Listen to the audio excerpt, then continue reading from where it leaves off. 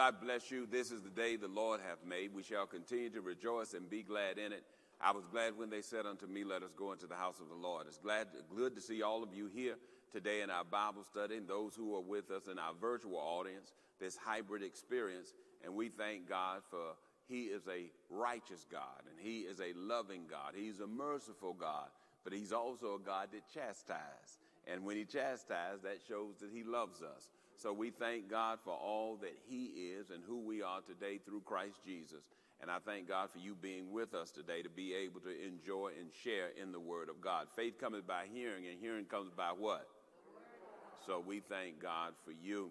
To all those that are watching us virtually from all over the world, we thank God that you would be with us on all of our platforms, whether it's lookatgod.org, lookatgod.com, our app, YouTube, or Facebook Live, whatever platform you're on, we thank God for you. We thank you for a wonderful experience on Sunday at our 8:30 and 11 o'clock services. It was just an awesome time in the name of the Lord.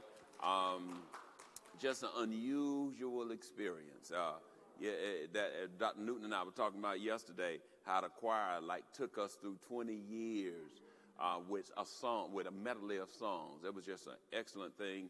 And the Brother Meeks and the Appreciation Committee, Preacher Stewart, we thank God for you, my wife and I, and our children. We thank God for that farewell Sunday, and we are going to read through those memory books. And thank you for celebrating my birthday on last week.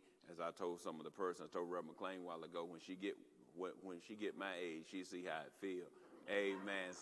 So we thank God for each and every one of you. I'm glad to say I'm 53 years old. I'm glad to see it, especially when I didn't think I was going to make it to see 30. So I just thank God for 53 years and what the Lord is doing. We are going to continue. As we said, it was a wonderful time on Sunday. And the DVDs, I know many of you have been calling in and asking about the DVDs.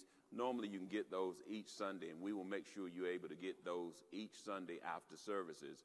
But because of technical difficulties, we couldn't get them to you on this Sunday. But we will rectify that this week, and you'll be able to have it. I had a couple of people say in here today, and also those who called in while we were here on yesterday about getting the DVDs. You can get them later today. After this Bible study, you can get the 8:30, and then later on today, you'll be able to get the 11 o'clock.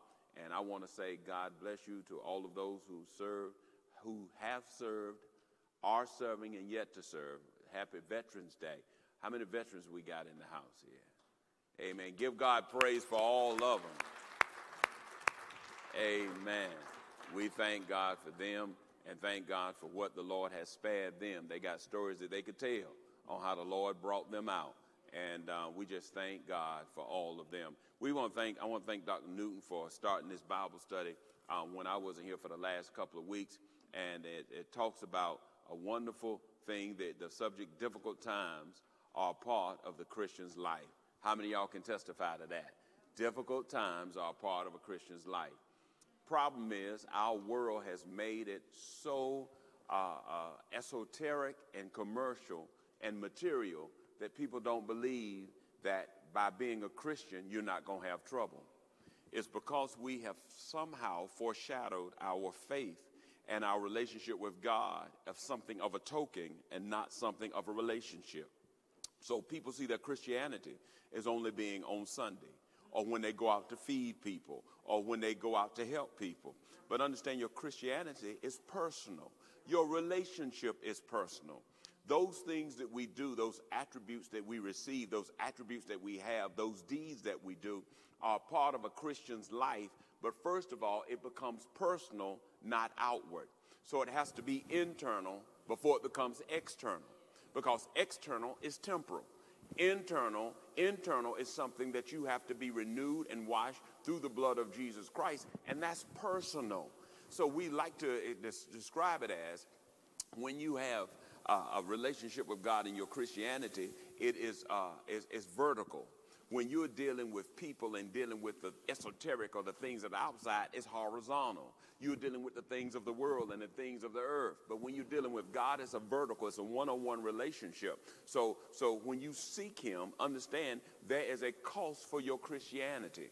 Now, understand this. The cost does not have to be paid for you to be a Christian, because Jesus already paid the price.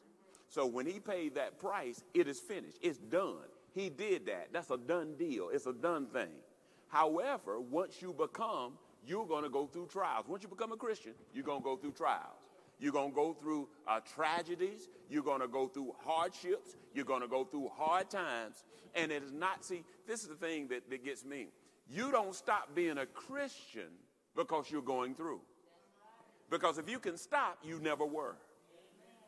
Y'all understand what I'm saying? Now, you will go through, the spirit of anxiety, the spirit of depression, the spirit of tiredness may come upon you. But understand, you got to endure like a good soldier. And we have to understand that you're going to go through. What you go through doesn't change your value. Sister McLean, Rev. McLean said something that was profound. She didn't even realize what she was saying. She said, Pastor, you moving a little slow this morning. And I'm moving a little slow this morning. Now, that was a great observation because it's true. That's my physical. My spiritual is 155,000. But my physical is a little bit tired. Because of the afflictions, because of the hardships, because of the struggles, because of the assignments, it wears my body down. But my spirit or my gift still has the same value. And you've got to understand those things that are in you are more valuable than the afflictions that hit you on the outside.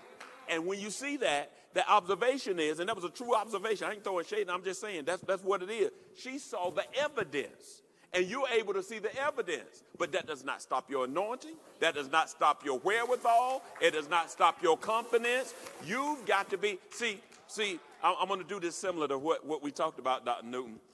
How many of you would like this dollar bill, this $20 bill right here? It's valuable. It's valuable. Amen. All right. How many folks say they want it? All right. All right.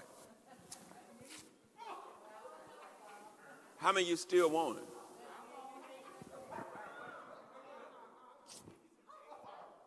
You still want it? You still want it? You still want it? Why do you still want it? Because it still got value. Come on here. And see, you've got to understand, sometimes we're the same way. We're tossed to and fro. We're cast on every side, but we're not in despair. We're troubled, but we're still confident. This thing has been torn into pieces, but it still got value. Somebody got to realize, I've been torn asunder, but I still got value. And that's the object of the lesson today, to understand right what we were talking about. That indeed, all who delight in pity, we got to understand that we go through things, but difficult times are a part of a Christian's experience. Difficult times are a part of that $20 bill experience, but guess what? All you got to do is tape it back together. You tape it back together. You know what I found out, Reverend Van Dyke? If you got all the pieces and you take it to the bank, they will give you a new $20 bill because the body is messed up, but the value is still the same. Good God Almighty, I will preach that. All right. Now, let's go to our handout. Let's start with number 3. Amen. I get there and start preaching, go to 3 points and be hooping at the end. All right. So let's go to number 3. That's page 3, and that's slide 3. And I think our media ministry has it back there. And I'm going to ask for some help here in a minute with some mics that we'll be able to do this, because I want to read this, some great scriptures, whoever you want to do it, all right? And we're going to, whoever wants to read. And AV ministry, we can get this scripture here. I mean, if we can get this microphone here.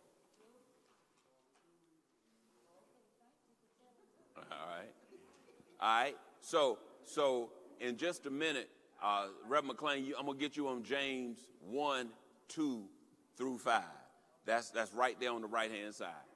And I'm going to start with 1 Peter 1, 7. Now, first of all, I want you to know this. God allows trials so that our faith will be strengthened. How many of you know what faith is? Somebody tell me what faith is.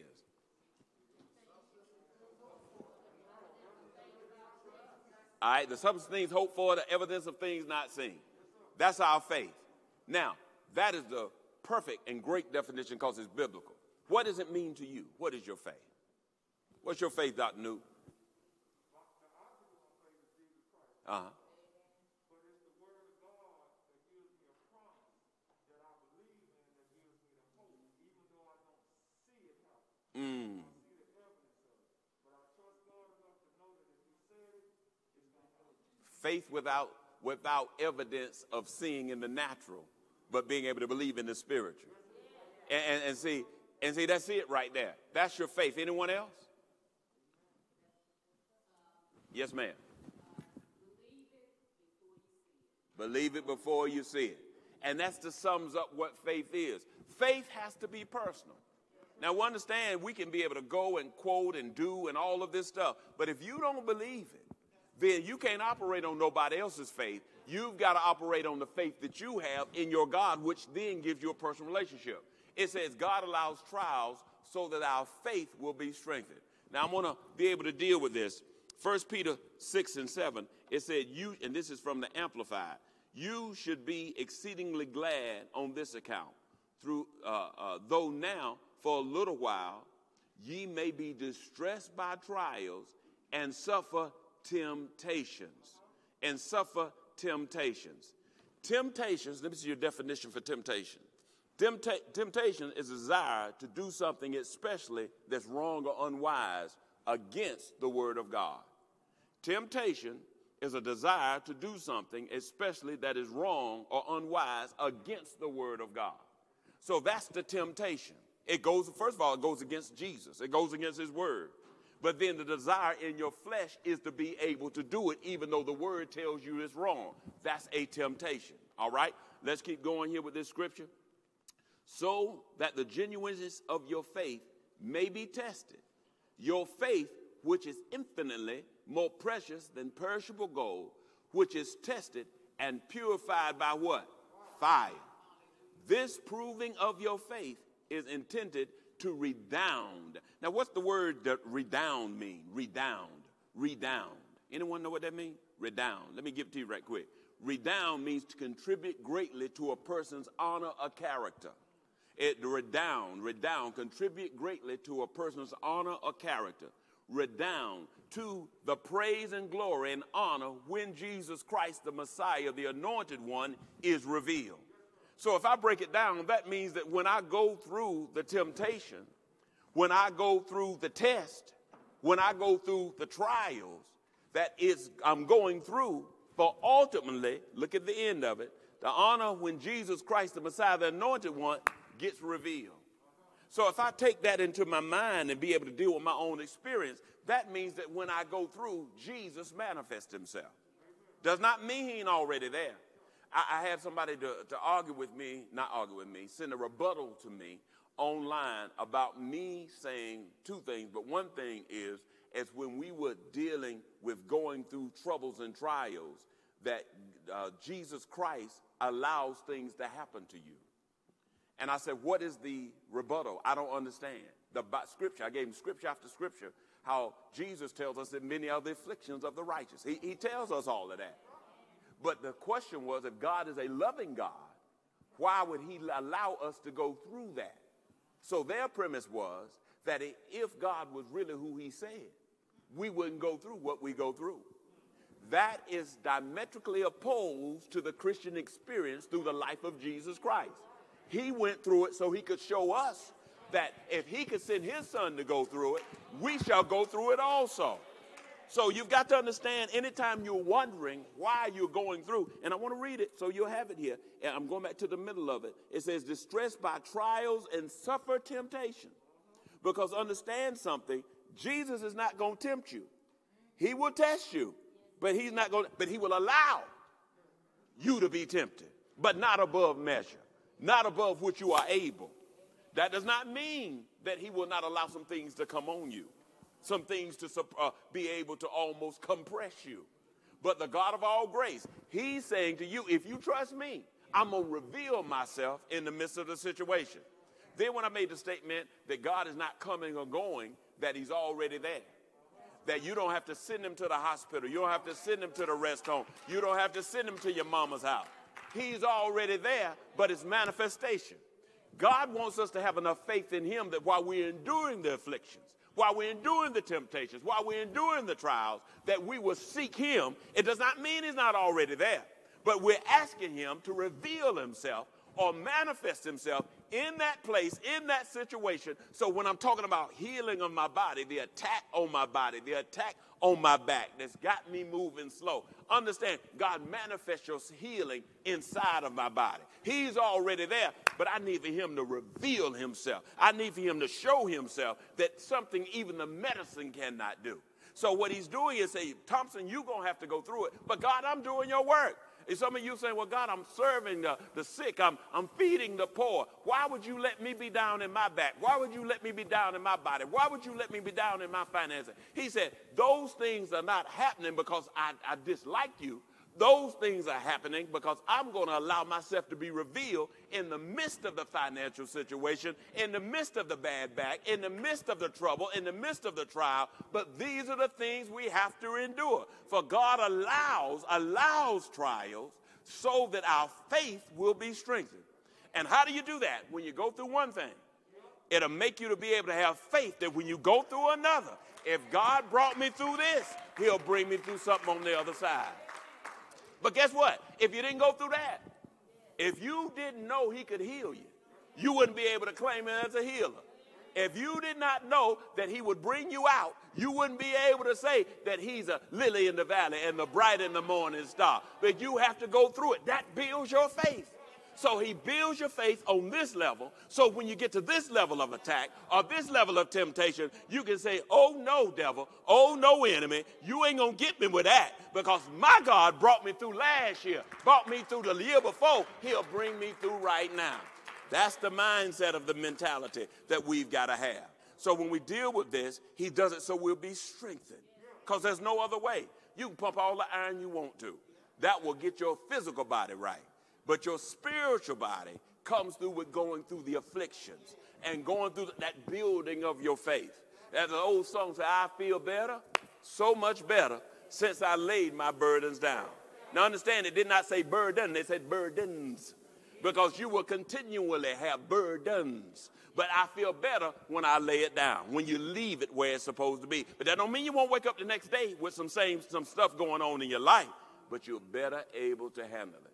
I've said it before and I believe it. There's no way you can sit under the word of God and the teaching of the word of God and still be at the frail place you were when you started. I just don't believe it. Because I don't care how weak of a teacher is in front of you. I don't care what size of the church. I don't care if your Bible is torn up. If you hear the word of God and you receive that word of God and you meditate on that word of God, you're going to grow no matter what. You're going to grow because God won't let his word return unto him void. Amen. All right, let's keep going. Let's keep going. All right, Reverend McLean, start at James 1, 2 through 5.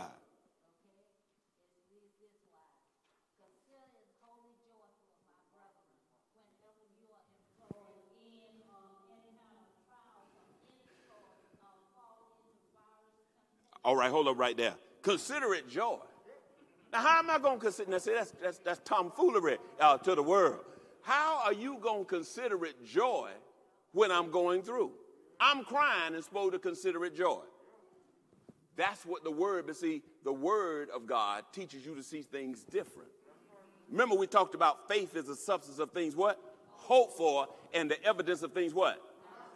What the trials do, but your faith in God, the trials come to wear you down.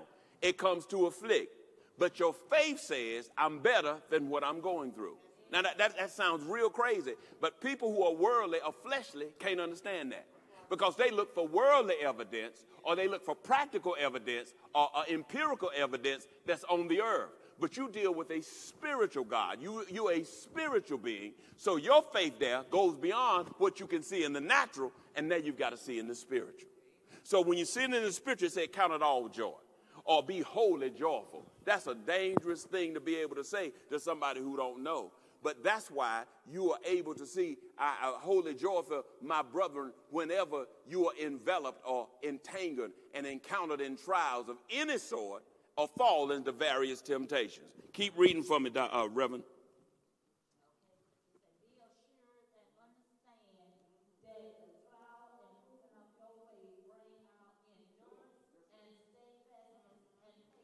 All right, hold up right there. Endurance, steadfastness, and patience. I used to run track. That's the words that the coach used to use. Endurance, steadfastness, and patience. I ran something called the 1,600 meter. And what you had to do, that ain't no fast run. That ain't the 100 meter. That ain't the 60 yard, 30 yard. You got to pace yourself. And what you do, that's it. And you just keep going around the track until you get to that last 400 meters. And that's when you get your kick. Because I had to endure and save my lungs. I had to save my breath. Now, a lot of people kept going past me. And because my eyesight saw them ahead of me, I wanted to catch them. But my coach taught me if I would just run my race, when it's time, I'll still have wind to win at the end. So when I got to that halfway mark of that last 400 meters, the others were slowing down. Then I got what we call a runner's kick. And I got a chance to get it, and I got to give out. They already gave what they had in the 4.8 in the 1,200. But by the time I got to almost 1,600, I was ready to go, and I was able to go past them. They were out of breath, but I was getting my wind, and I was able to use the last wind I had to go through the finish line. God, therefore, allows us through our Lord and Savior Jesus Christ to go through the race. And he's saying to you, you cannot just think you're going to run 100-meter dash, and that's going to be it. You're going to have to understand you're going to go through over and over and over again. And sometimes it's the building of that faith that allows you to have that kick, but you got to have steadfastness, endurance, and patience. And when you got that, you can run this thing, because let me tell you, when people are strung out because they go through trouble, when they give up on their life because they go through trouble, when they just bug out and say, I ain't having no remote responsibilities because life is too hard, that shows me that they have not built that steadfastness, that patience and endurance. How many just believe no matter what happened, God's going to bring me out of this? I just believe it. And anybody that says that, yeah, and you know what I found out? And this is a strange thing. It's either right after you got saved or when you mature that you have that level of exuberance and steadfastness and endurance. Because when you first get saved, you feel like you can do anything. Oh, Lord, you can jump. I remember when Dr. Newton got saved in here. I remember when he got saved right in here. And when we were in this building, when he came, I remember that day he got saved. He's never wavered in his walk with what he did with the Lord. But I saw, you can see, when he first got saved, he read it. He read, cut every devil head off that came up. Every scripture that he knew was coming out of his mouth. Then he went through seasoning. Still faithful, still enduring, still patient. But now when he's reached a level of maturity, he's back at that same level. But he had to go through this right here to come back on the other side. That right here was where he was learning, where God was proving him and making him better for him to be able to press toward the mark of the prize of the high calling in Jesus Christ. That's not only his story. That's not only my story. That's all of our stories. And the way you're able to do that is have that patience, endurance, and steadfast. You got to stick with it. Somebody say stick with it. Keep going, keep going. Go. Reverend, that's right. Stay faithful. Somebody who said faithful? He's faithful. Hey, when we ain't faithful. Y'all hear that? He's faithful, Reverend McCall, when we ain't faithful. Now, I know some of y'all can't admit this. You ain't always been faithful. And I ain't talking about before Christ. I'm talking about during Christ. And he said, you know what? Even though you're wrong, I'm going to whoop your tail, but you still mine. I'm going to let you go through this, but you're still mine. I'm going to let you get towed up, but you're still mine. And after you suffered a little while, I will establish, strengthen, and settle you and put you back on level ground. But that's where you get the joy. That's how you can shout. Some folks are not shouting because they're happy. They're shouting because they're going through trial. Because they know I can give God praise right now. And because I'm gonna settle myself. I'm going to shut my mouth. And I'm going to give God glory not because of what I'm going to get, but because of what I'm going through. Because sometimes we get to the point where we forget that God is taking us through it, not to give us just a blessing. You know, we mess that up. Always, I'll do it. I can get a blessing, get a blessing, get a blessing. What if he don't give you a blessing, but he lets you survive? Now, see, that's the blessing right there. How many of you been in a situation where you didn't know how you were going to make it? You did not know that death about took you out. That financial situation about messed you up. That house fire about put you down. When your friends separating from you about turned you out. But God was faithful. And that's what that's what he's building it at. That's what he's building it at. Stop looking at the temporal. Stop looking at the esoteric. Stop looking at the material. Those things are going to come. God knows we need those things. But more than that, I need my faith to be strengthened. I need my fortitude in Christ to be able to be so strong that I can be patient, that I can endure, that I can wait until God's change comes. Amen. Keep going, Reverend McLean.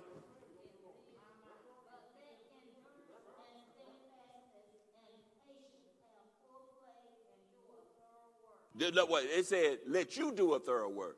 No, it said, let patience, faith, and endurance do a thorough work. Because you can't do it by yourself. You can't fight this fight that you're going through by yourself. Keep going, Reverend.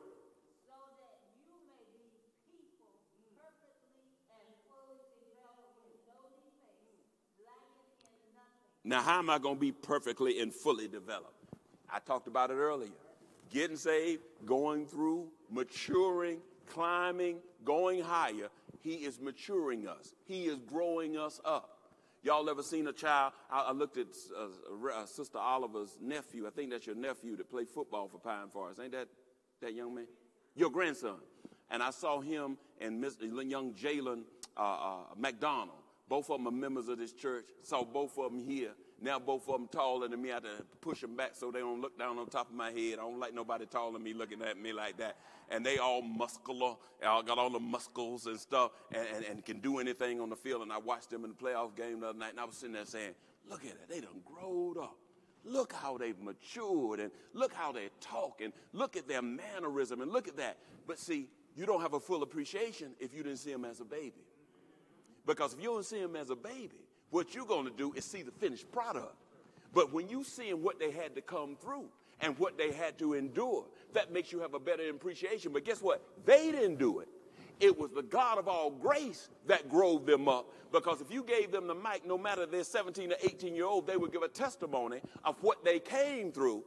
So you see the finished product, but you don't see the thorns. You don't see the storms that I had to go through to get where I am. How many of y'all realize that God has brought you to a great place right now?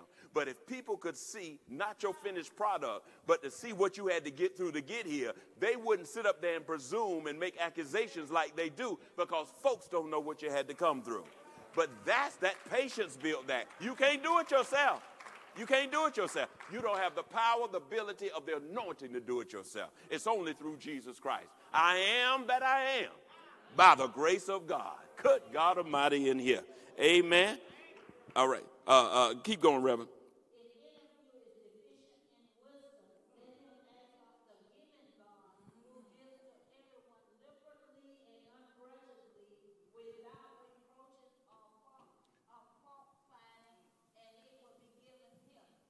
If you lack wisdom, ask God. That's not the wisdom of the world. That's the wisdom of God. We got a lot of smart folk in the world, and they just as dumb in the spirit as you can see, because you can tell by their actions and their fruits. Wisdom of the world will get you out of some of the earthly problems that confront you. But godly wisdom will be able to help you maneuver and get delivered from the things that are spiritual. The Bible tells us, and I think it's 2 Corinthians, it says the weapons of our warfare are not carnal, but mighty through God for the pulling down of strongholds, casting down imaginations and every high thing that exalted itself against the knowledge of Christ. Now, notice what it says, casting down imaginations and every high thing that exalted itself against the knowledge of Christ. Worldly wisdom exalted itself against the knowledge of Christ. Because it will always tell you what can happen in the natural and does not believe in the thing of the spiritual. But the spiritual says, I can control the natural and the spiritual because I'm God all by myself. So instead of seeking what can be done, now let me give you an example. If your car is messed up and you need a mechanic, I ain't going to say you ain't going to have to go to the shop. I ain't going to say you're going to have to pay the bill. But if you on the road and your car mess up And you sitting there saying, Lord, just let me make it to the place. God, no, y'all ain't never been there. I've been on 95, said, Lord, please. Just, that car be going, be having tuberculosis. That thing, he said, Lord, in the name of Jesus. I had to do that before I put my hand on my steering wheel and dashboard. Lord, I'm your child. I ain't supposed to be walking out here on 95. Please let me make it down. I said, Lord, if it be thy will, let me make it to Black's Tire. Let me make it to Firestone in the name of Jesus. Car smoking and talking and poop. And then the car, in the name of Talitha Kumai, get back up. I said, car, you better cut back on. Jesus, tell that car, your child up in this car. And I make it to that place, get out of the car. Folk look at me and say, thank you. I made it to my destination. I made it to my destination. Now, some of you would say that's luck. Don't believe in it. The divine providence and sovereignty of God will take you where you need to go. And even if I would have broke down on 95, God would keep me there. But my prayer was that I make it to the mechanic. My prayer was not that the car was fixed, because I recognized in the natural something was wrong with it. But in the spiritual, I needed for him to get me to my destination so the mechanic could work on the natural, but I needed him to spiritually deliver me where I could be safe and get my car fixed. So I give God praise for the spiritual, that he keeps me and he takes me from to and fro, up and down, from danger, seen and unseen danger, but I go through that trial. And when you go through that, you say, well, why did I have to go through this? God, why didn't he just fix it? If he got such a great God, why didn't he fix it? You got to look at what could have happened. You got to look at what if the motor would have blew up? What if it would have caught on fire while you're in there? But God keeps you, so he lets you go through these things. Amen. I got to hurry up. I'm still on the first slide. Help me, Jesus. All right. Next, let's go to the next one. Reverend McLean read that one. Reverend McCall, get ready to read this one. Who was that? I'm sorry. I can't see. Praise the Lord. You said Reverend. That's prophetic. Amen. Look at, she said not. Amen. Praise the Lord. All right. Trials enable us to develop the person God wants us to be. Trials enable. Let me give you the definition of enable. Give someone the authority or the means by which to do something. Give someone the authority or the means by which to do something. You're enabled by Jesus Christ. All right? Read for me, sister. Behold, I go forward and to the east, but he is not there. I go backward and to the west, but I cannot perceive. Now, this is strange what Job is saying in 23, 8 through 10. He said, I go forward, he ain't there. I go backward, and I cannot perceive him. So understand something. He's saying he's not there. So you got to ask your question, if I'm going through, where is God? Now, that's what you would ask in the natural. But in the spiritual, you know he's there. Because just like I talked about with the car, even though I'm going through, he's still there. And some folk don't get that, because God is not bounty, the quicker picker upper, or Brill cream. Little dab will do you. This is a race, not a sprint. And when you go through this, you've got to say, you know what? Now, I'm going to tell you the truth. This is what Job was saying. But you've got to understand the totality of what Job was saying. And if you read that first verse through the seventh verse, you're going to find some lamenting from Job. Because while you're going through, that does not mean that sometimes in this flesh, you won't say, well, you know what? God, I don't know if I'm going to make this. Oh, Lord, I don't see how this is going to work. God, I know you all power and all knowledge, and Pastor keep talking about that you El Shaddai and you Jehovah Jireh, and I hear that and I believe, but I ain't seeing it right now. What I'm looking at don't look like that right now. But that does not stop my trust in God. So what God would do is give you an enabling to be able to go through it. Job said, look at here, in my natural, I can't see him. I can't go backwards, can't see him, go forward, can't see him. But understand something, that when Job was offered up, he said, have you considered my humble servant Job? There's none like him on the earth. He escheweth evil. He is upright. He gives me penance daily. He sacrifices, because he knew the character of Job. Your spiritual character has to be better than the character of what you're going through. And when you understand that, you will be able to go through that trial, and it will develop the person to what God wants us to be. Somebody tell me what God wants us to be. Want to be what? Want us to be Christ-like. That's what he wants us to be, Christ-like. Somebody else? Obedient. Wants us to be what else? Faithful. Humble. Servant. Forgiving. All of those things. That's the makeup of the characteristics of the nature of God. Those things should still be inside of us, even while we're going through. Because those things are built and manifested while we're going through. And a lot of folks don't understand that the fruit of the Spirit, you can ask for the fruit of the Spirit. Ain't no wrong asking for the fruit of the Spirit. But I found out that those things are manifested even more while you're going through. When you're going through, you're able to see all of those things being able to manifest. But you're going through because he's trying to enable us to develop the person God wants us to be. Read that next one, sister. On the left hand and to the north, where he works, I seek him, but I cannot behold him. He turns himself to the right hand and to the south, but I cannot see him. Now, Job is still looking for deliverance. There's nothing wrong with seeking God. So I don't want y'all to get this confused. You say, well, Pastor, you said he ain't coming or going. He's already there. But that does not stop you from asking for his intervention. Amen. That does not stop you asking for his manifestation. Now understand, Psalms 34:4 said, I sought the Lord, and he heard me.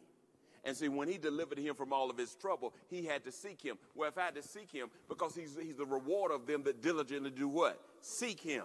That's what he's trying to do. He's trying to develop and enable us to be able to call and trust on him, because he wants us, yes, to have trust that he's going to do it, but he's a jealous God. He wants to hear his name called. He wants to hear you ask for his help. He wants to see you fall down before him, prostrate before him, and say, Lord, here am I. Send me. I surrender all that I have, all that I have, all that I am, I owe to thee. That's what he's looking for. So Job is still seeking him. But look at this. Keep going, sister. But he knows the way that I take, has concern for it, appreciates and pays attention to it. When he has tried me, I shall come forth and as refined gold, pure and luminous. He know the way I take. Somebody say, he know the way I am. I ain't good English, but some good stuff. He knows that. He knows your every coming or going. And when you get a chance, you make sure you read Job 1:23, 1-7, the preceding verses. You really need to see what he's trying to say there. Let's go to page 4. All right. Through trials, we are driven to focus more on heaven and eternity. Through trials, we are driven to focus more on heaven and eternity. Let me give you a definition of trials. Trials, a test or challenge of your faith, patience, and stamina through subjection and suffering. A test or challenge of your faith, patience, or stamina through subjection and suffering. A test or challenge of faith, patience, or stamina through subjection, through subjection or suffering. All right? Let's read 2 Corinthians 4:17-18. Who got that? Who reading? Whoever got it, just read it. For our light momentary affliction, this light distress of the passing hour, is never more and more abundantly preparing and producing and achieving for us an everlasting weight of glory, beyond all measure, excessively surpassing all comparisons and all calculations, of vast and transcendent glory, of blessedness never to cease. Amen. Thank you. Thank you. And get ready to read the next one in just a second.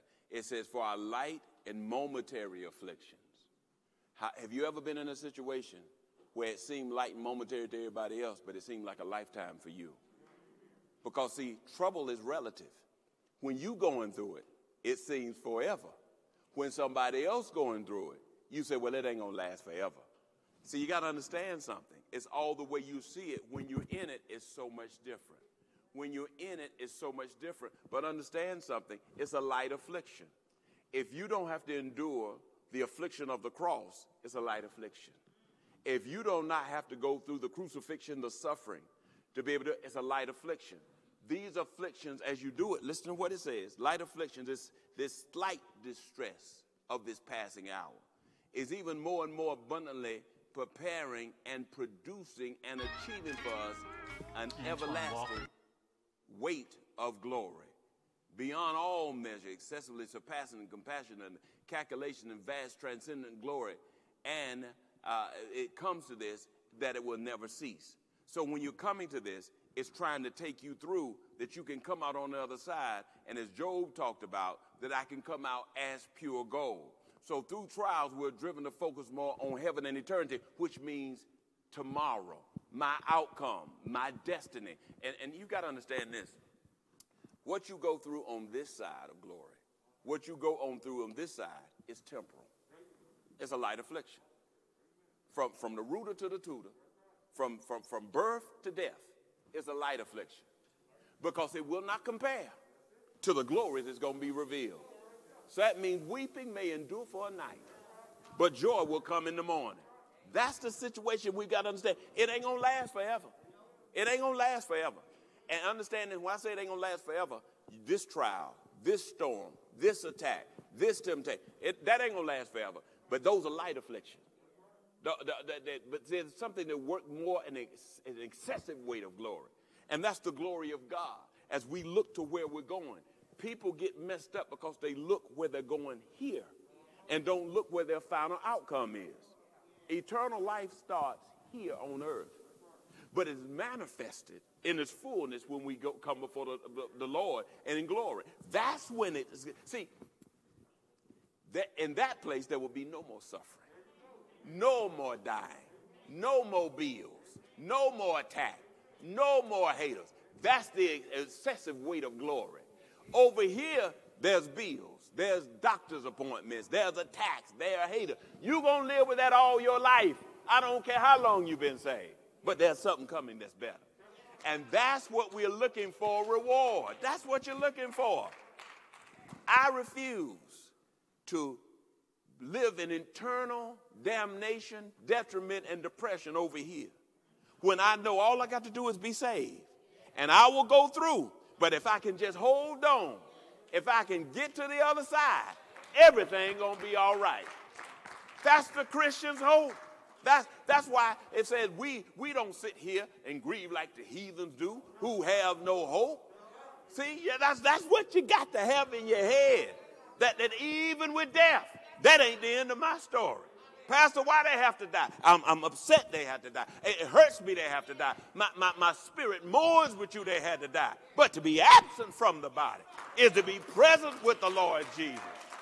That's what we have. That's the hope. And that's why we were doing a funeral a couple of years ago, and somebody who was non-church, they could not believe it. They didn't go to this church, but they could not believe it. You know what they couldn't believe? How we were shouting, hollering, and praising at a funeral. They said, Reverend, you need to meet with me. I can't understand this. The bank executive handles one of the great banks in this area, does great work, but not churched, not Christian. Came in and saw all that and said, I got to talk to you. You got to give me a meeting because I don't understand how y'all doing all that. That person's loved one is gone, and the woman it was a husband that was up there, and the wife was shouting and praising the Lord and hallelujah. And he said, I don't want to be insensitive and ask her, so I figured I asked the one who was up there sweating like it was a Sunday morning, hollering and shouting and asking folk to come get saved. You got to explain this to me, Reverend, because it makes no sense. My friend is dead. My friend is gone. And y'all up there shouting, you got to help me with this. And when I took him that scripture, and I took him to 2 Thessalonians, I took him and went down there and started talking about life after death and eternal life. He gave his life to Christ that same week. Because this was his statement. I'll never forget, Brother Smith. He said, the pain that I felt could not compare to the pain of the family. But if she and them were able to rejoice and shout, and they were closer to him than I was, but I was the one feeling robbed, and they were one rejoicing, I need to meet the God they serve because I need to get what they got. That's the eternal weight of glory that is on your life, because you know this ain't the end. If I fight, if I trust, if I endure, if I have patience, God's going to reward me, and he's not only going to reward you in heaven, he's going to reward you right now until you get to your destination. But that's a part of the everlasting life and going through those troubles, trials, and affliction. Amen. Go ahead, Doc. Right back to it. Your mind, thank you, Dr. New. If your mind don't get renewed, this stuff look foolish to you. If your mind don't get renewed, all this stuff is in one ear and out the other saying, yeah, right, let that happen to them. Let me tell you something. When your mind is renewed, you see stuff different. You do. How many of y'all know you see stuff different than you did 20 years ago? Once your mind got renewed. You might have been saved, but your mind won't renew. Let's see, a lot of folks saved, but their mind ain't renewed. So they still complain over stupid stuff. They still fight over frivolous stuff. They still get guns out when they can't pay their bills because they don't understand he's still Jehovah Jireh. That God will show up right when he needs to show up. They don't have a renewed mind. They don't have a renewed mind. Somebody say renew your mind. Sister Lee.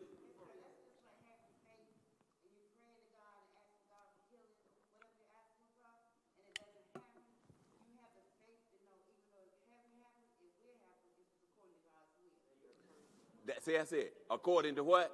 God's will. There's an old song that says, I will trust in the Lord till I die. That's that trust right there to understand when I got a renewed mind, though he slay me, yet will I trust him. That's what the man of God, what Job said. Naked I came into this world, and naked I shall return. The Lord giveth and the Lord taketh away. But blessed be the name of the Lord. See, that takes a renewed mind. And he was going through trials and troubles. But he said, blessed be the name of the Lord. Good God from Zion. All right? Read that next scripture for me.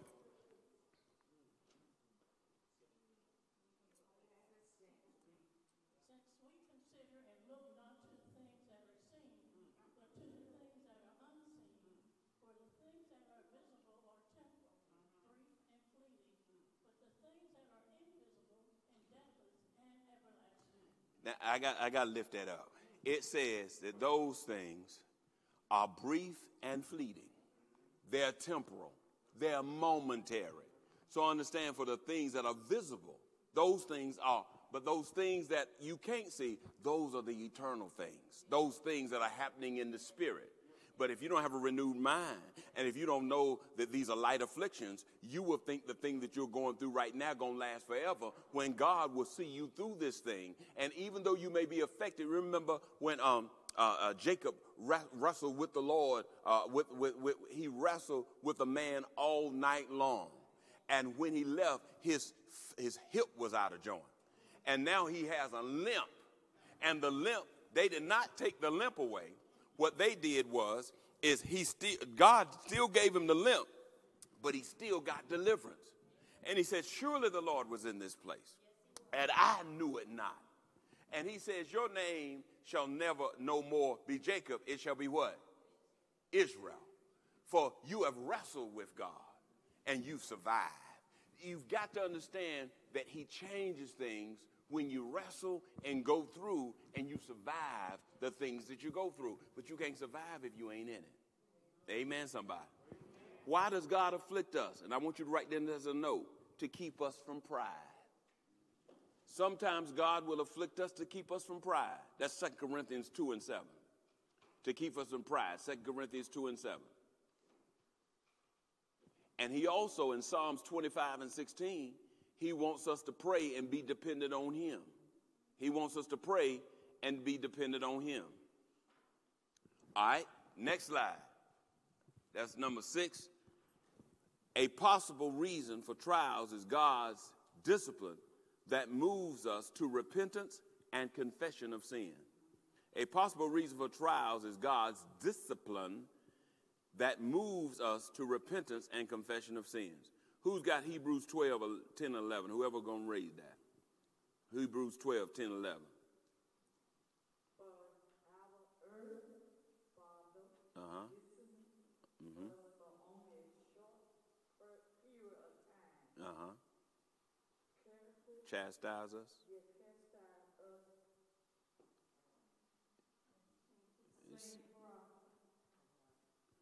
It's harder to read off that paper. Mm-hmm. But his discipline for our certain good, that we may become sure his own holy. Amen. Chastise is defined rebuke and educate and reprimand. Chastise, rebuke, reprimand, and educate. What God does, he does rebuke us. He also reprimands us. Through that, he educates us. Mama and them had it right. They just want Jesus. This is going to hurt me more than it's going to hurt you. I was calling Mom a untruth teller for years until I had children and had to whoop them myself. And there were times I had to whoop Brian and Lexi, and it hurt me to whoop them because they're mine. Some of y'all missed your shout there. When God has to whoop us, when he has to chastise us, when he has to reprimand us, rebuke us, to educate us, it hurts the heart of God because we're his children. But it is necessary, because if he didn't chastise us, we wouldn't be where we are right now. So understand this. Now, sometimes I enjoyed whooping them, but most of the time, just playing, it's the chastisement. God has to put that chastisement upon us to be able to reprimand us, to educate us that some things we don't need to do. And when we're out of his will, I think Sister Lee said it a while ago about being out of the will of God. So God has to chastise. I still love you, but you're wrong. And until you've had a whooping by God, you ain't had a whooping. Because God will whoop you in such a way. And you know what sometimes we do? Sometimes it's God whooping us and we blame the devil. The devil is the one that brought the temptation. We're the one that committed the act. God therefore chastised, and then we blame the devil for the suffering. No. What happens is he's saying, so you will not be in error to this again. Let me whoop you for this right now.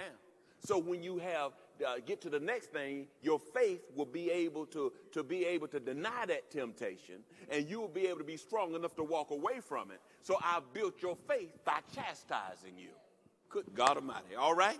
So you got to understand something, that what he says is become sharers of his what? Own holiness. Holiness is a life, this is the definition, a life totally dedicated to God. Now, when you give your life to Christ, you walk in holiness because he's holy. So when people say, well, I'm holiness, they say, oh, no, I'm holy. Don't you say that because you ain't perfect. That ain't what the definition is. That means I'm fully dedicated to God, trying to walk in his ways, following the word of God. That's what I'm holy because he's holy. It's through him. I can't do it myself. It's by the grace of God. Y'all still with me? So let's read this real quick because I got to stop. For the time being, no discipline brings joy, but seems grievous and painful.